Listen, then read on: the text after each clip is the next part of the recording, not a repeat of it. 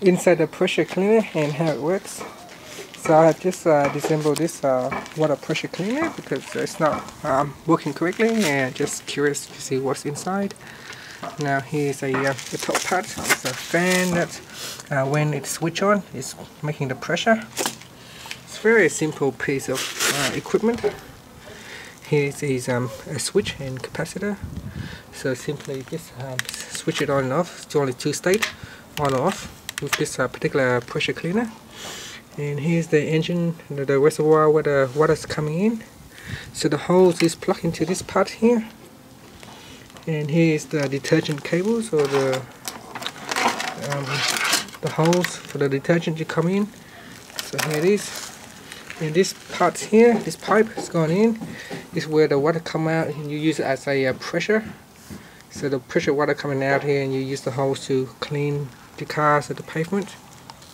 So that's inside of it. It's nothing much, as you can see here. What I'll do, I'm just going to turn it on and you can have a look to see what it looks like. So you can see it's turned on at the moment.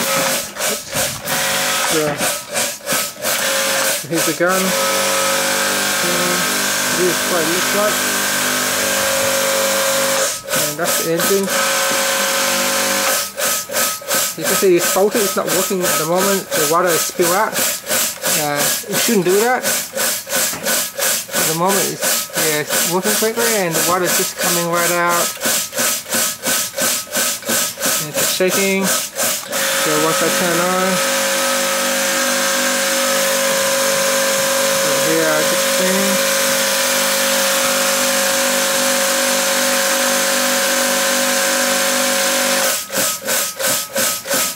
That is it, folks. That's inside the pressure cleaner. That's the engines of the pressure cleaner and how it works. Thanks for watching this video.